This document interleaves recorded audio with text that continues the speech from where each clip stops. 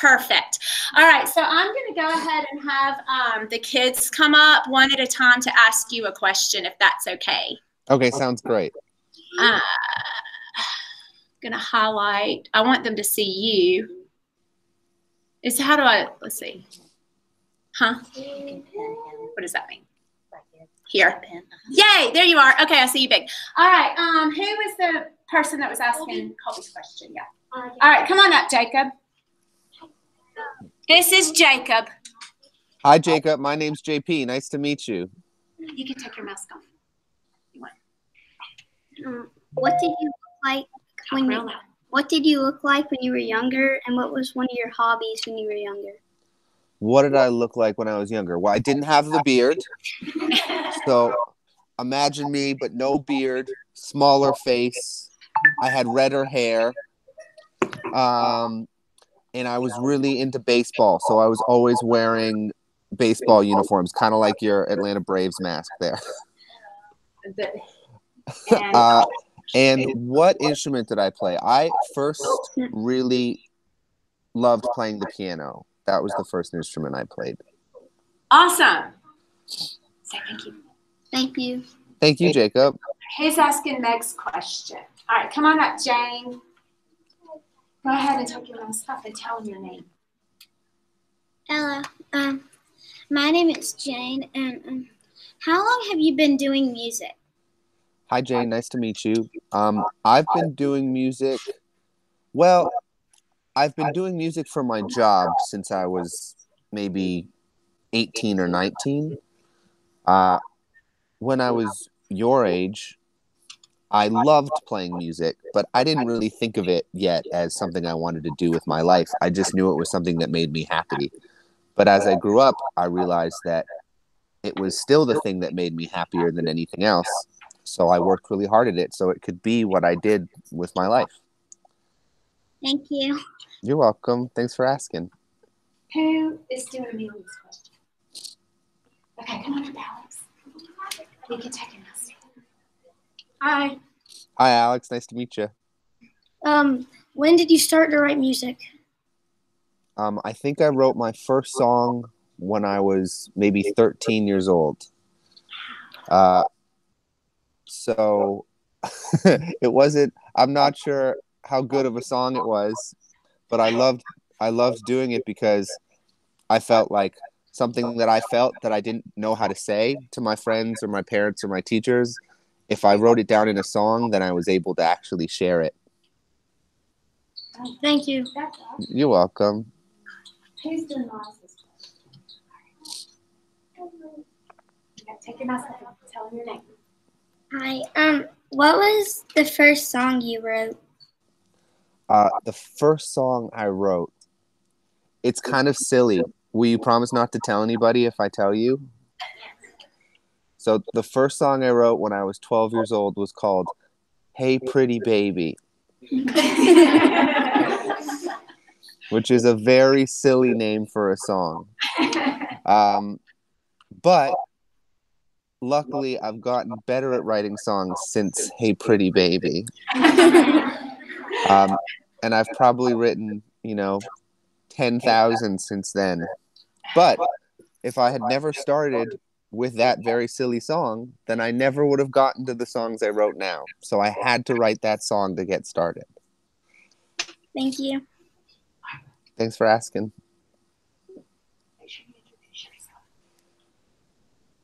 Hi, my name's Harper, and what musical instruments do you normally use? Hi, Harper. Nice to meet you. The main instruments that I use to write are the piano and the guitar, but I didn't learn how to play the guitar till I was 16 or 17, and I learned how to play it because I really wanted to write songs wherever I was, and it was easier to learn guitar than to get strong enough to carry a piano around. Okay, Julian. Take your mask off and introduce yourself.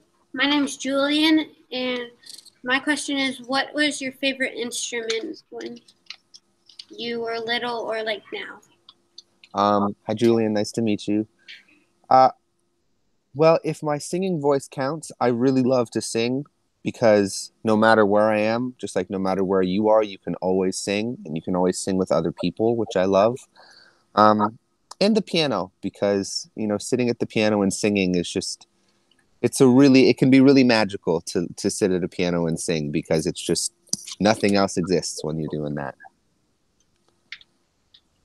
Okay, shut your mouth. Y'all keep your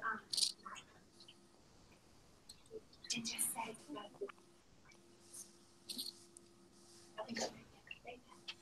Hi, my name is Mary Catherine. Hi, Mary Catherine.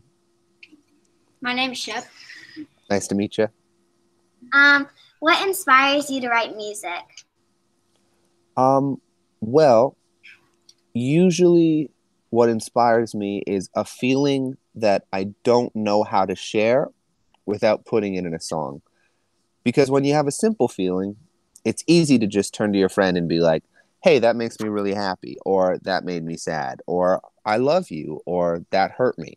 But when the feeling's a little bit more complicated, sometimes using an instrument and using a song is a way to get the details of the feeling that are harder to just say. Thank you. You're welcome.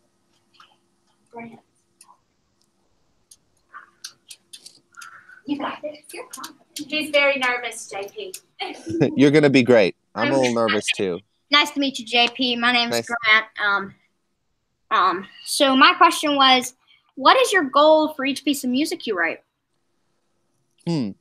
My goal is for it to be as honest as possible, because I find when we're really honest with ourselves, that's when other people can understand the best. Okay. Yeah. Thank you. You're welcome. Thanks for asking. You did great. He's asking Hannah. Yeah, go ahead and let her do it.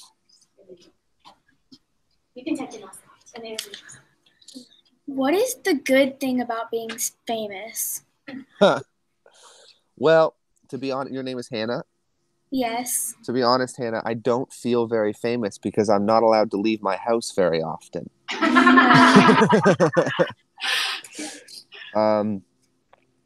I think so that's the first answer that comes to mind. But I think the good thing about people caring what I have to say is because I have the opportunity to say things that I really believe in and have people listen. Thanks for asking.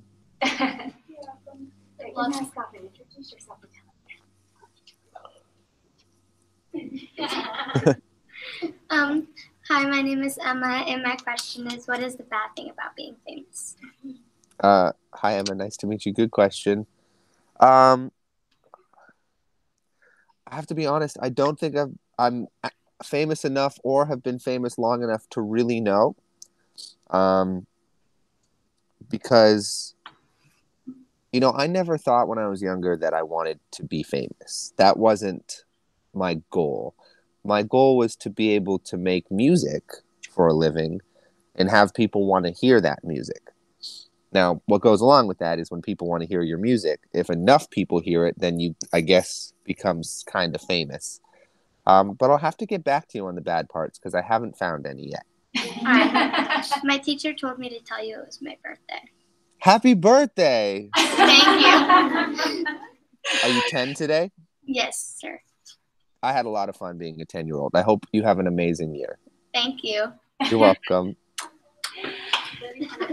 Okay.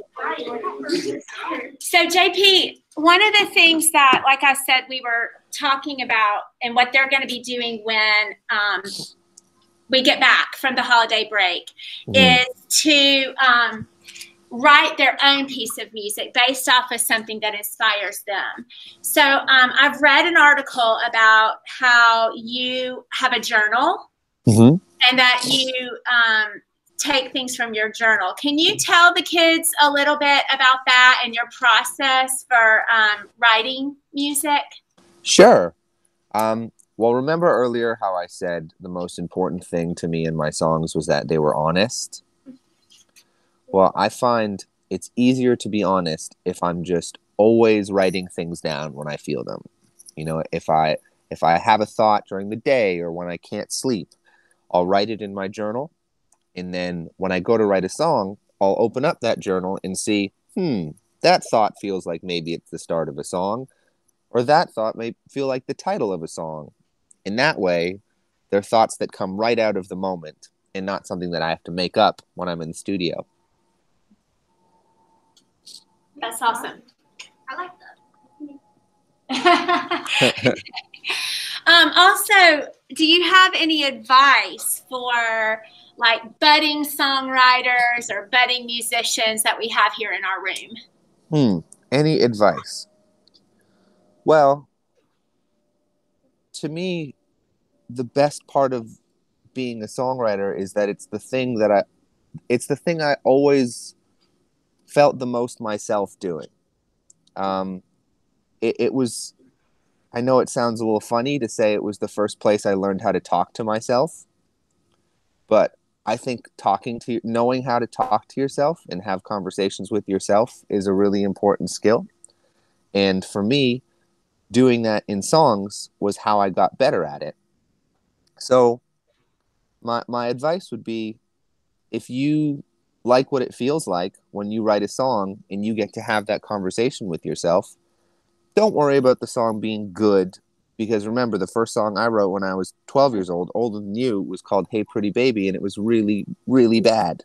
But if you like doing it, don't worry about it being good or, impressing anybody.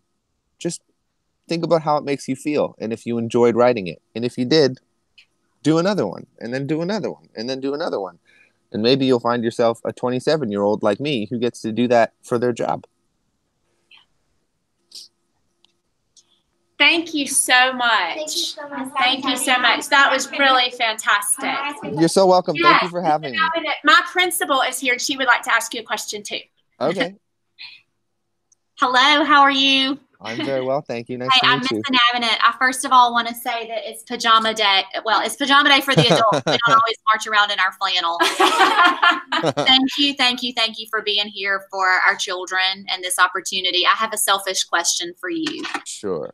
There's 3 adults in here. Miss McKinnon is their teacher, and Miss McIntyre, of course, their music teacher, and I get to work with them in a different way.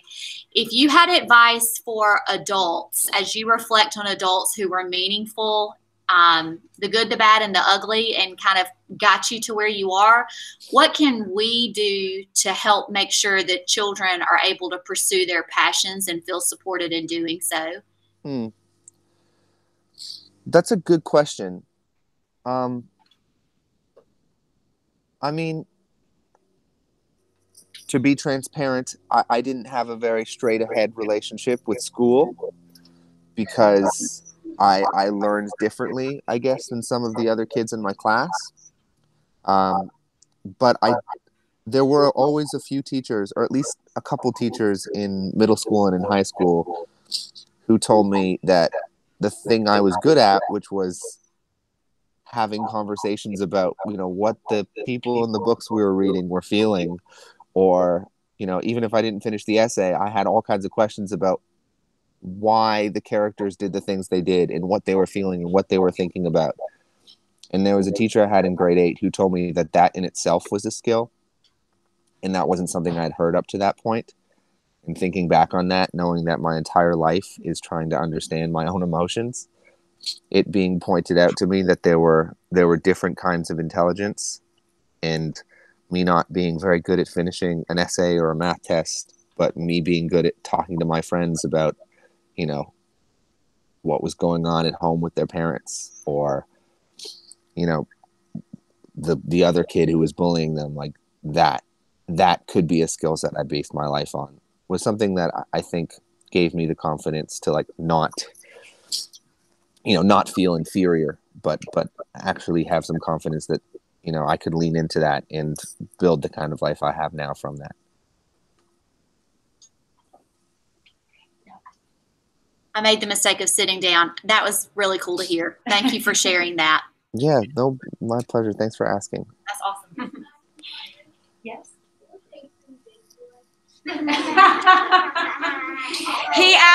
He asked, what was Hey Pretty Baby like?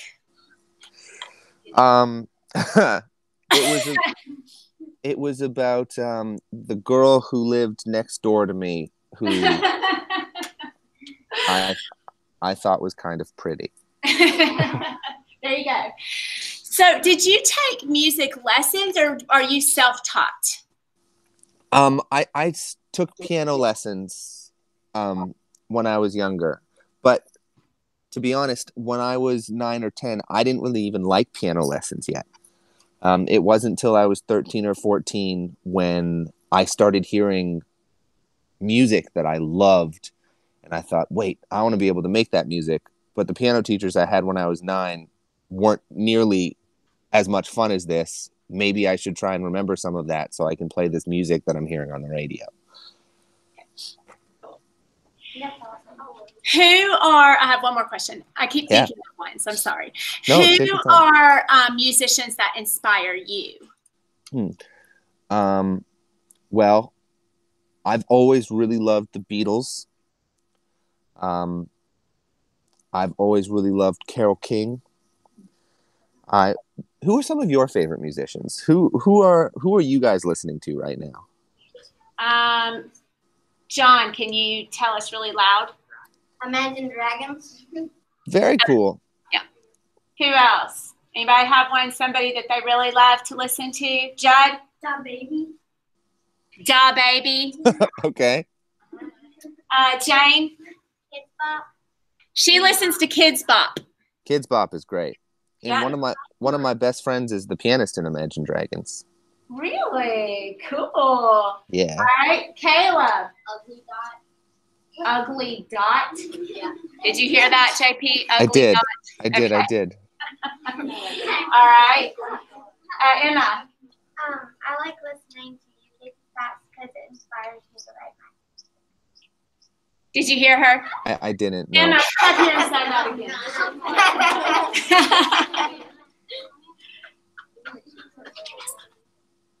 I like listening to you because you inspire me to write my own music.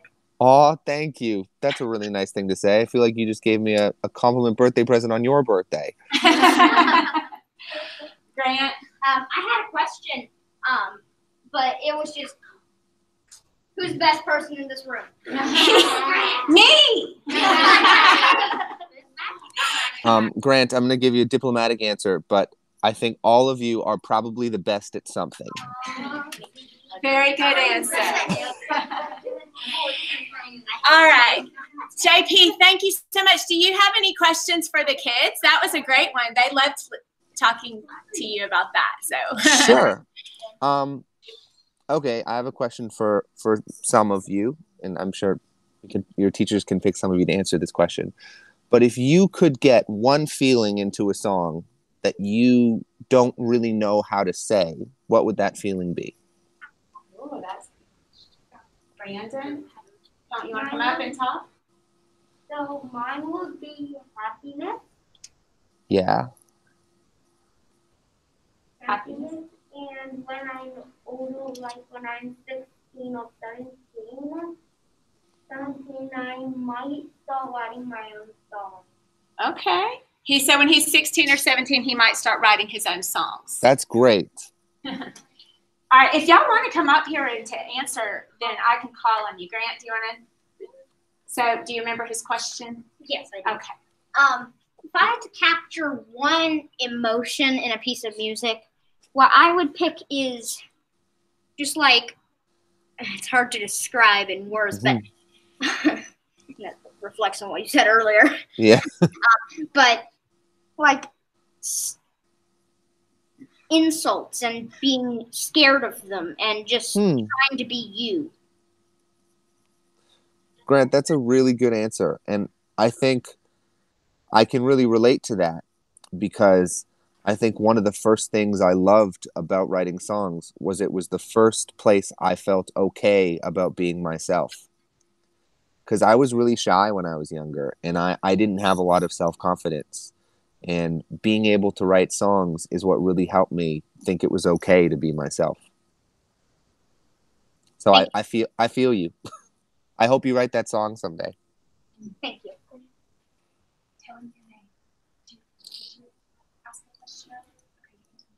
My name is John, and if I could put a feeling into a piece of music, I'd do overwhelmed and scared.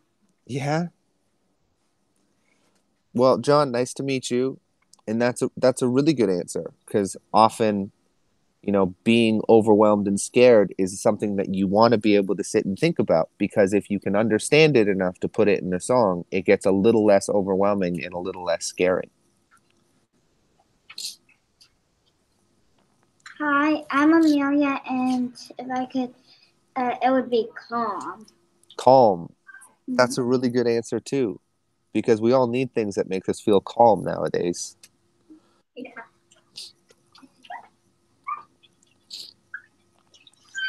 I'm Judd. Mine would probably be like when I'm mad at my parents or something. Yeah. It's tough to be mad at your parents, huh? Yeah, that's hard for me too. Yeah, and that's a good thing to put in your song because sometimes if you're mad at your parents, you don't want to be mad at them right away. You want to think about it a little and figure it out. And a song is a really good way to do that. And also, I like your Kawhi jersey. It's even harder to be mad at your teachers. I can imagine. Emma's up one more time. So if I could put a feeling into my song, it'd probably be sometimes at school something happens and I don't know how to tell my parents what happened. So I keep it inside me. And sometimes when I get the chance, it's just, I think it's more easier to tell my friends it. Yeah. So I would try and find a way that I could tell my parents how I actually feel. I love that answer. And I think maybe you should try and do that. So often my songs are things that I would be afraid to tell somebody. But if I can put it in a song, then I feel a little bit more brave about it. Thank you.